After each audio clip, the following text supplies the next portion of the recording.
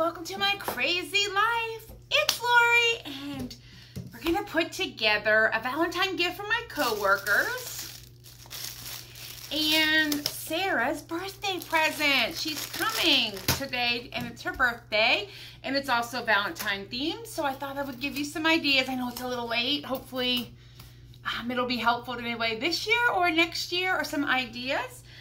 What you'll need, I used some of this twine. It was actually Christmas twine from, I guess, Michael's, but it's red and white. So I used some twine. I have some candy. I got these bags at the Dollar Tree. I also am using these plastic hearts from the Dollar Tree. Some of this crinkle cut paper, what's it called, filler of some sort. Some scissors. And anything else, stuff to fill, candy. All right, so let's flip you around and I will show you how I built this bag for the work, so easy, and then put Sarah's little gifty together or vice versa. We'll probably do the bag first since it's already out and I haven't figured out her little gift box yet. Okay, let's flip you around. Okay, so here's the bag. What it's gonna look like when I put it on their desk. It's just full of candies. And this is what, here, I'll show you the bag because it has some paper in this one. It's just a kitty, duh.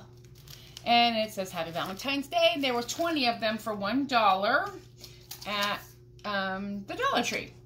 The plastic hearts came in a 4-pack, and I have seen them still. And these are 2 pieces. And they came with their own little strings, these little string, and then each of them came with a little tag that says Happy Valentine's Day, but we're going to use that sign on the outside. This is so easy, guys. I picked up some candies. I have 2, this holds a lot, 2 Reese's peanut butter cups, Hershey's heart, and some caramel filled kisses. Probably would hold a little more if I wanted to, but I think that's sufficient. The heart just kind of snaps together like that. And then what I did to keep the heart, I licked my finger, to keep the heart from popping apart in the bag, I'm just gonna fill it or close it up and then just tie this ribbon or tie this string, the string that came with the hearts. And it will hold them together enough. And then I'm just going to open my bag. Like, this is so easy. Put this heart down in there, and this will be great for kids' classroom, for teachers. You could put a gift card in here. There's 100 things you could do. I grabbed some of the moon pies. This is a chocolate one. There was white chocolate and milk chocolate. I grabbed each of them a lollipop, so I'll throw that in here. They got 3 little containers of Sycks, which is just candy-coated chocolate. And then these little hearts, candy heart packages are adorable. And that's it. There's all their candy. And then I'm just going to tie it up. Like, how easy was that? I don't even know if this needs a video, but I thought I would show you. Like I said, you could stick anything in here. Baked goods, if I was doing this, you know, I am doing this for my coworkers, but I could give them all kinds of stuff that, you know, I know them. So pens and things, but I'm just going to go with candy. And I made 16 of them, and that's enough. And I'll put one on everybody's desk. And it cost me, honestly, less than $1 a bag with the candy. Most of this candy, or all of it, came from the Dollar Tree, except for the chocolates, and I got those with coupons. So this whole bag was less than $1 a piece, and then I'll just come in on Valentine's Day and pass them out to everybody. So there's that idea. This would be a Valentine idea, but I'm happen to be doing it for a birthday. And she's getting the leftover candy. Sorry for the crinkle. This is called Decorative Shred, yeah. And I happen to have had it left over from Christmas, but guys, it's red. It's perfect, right?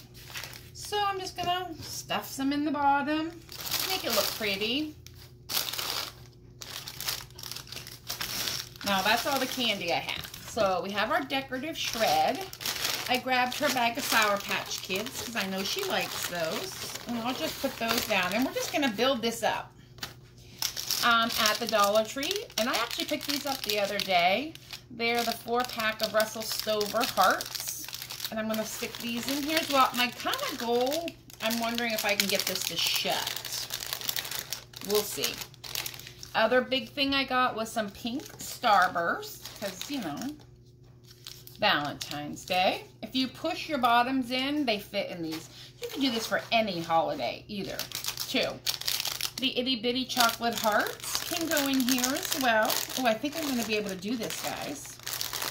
I want to be able to shut it, and then when she opens it up, it's all the candy. So I have all of that in there. Perfect. Maybe I'll give her a moon pie. Here.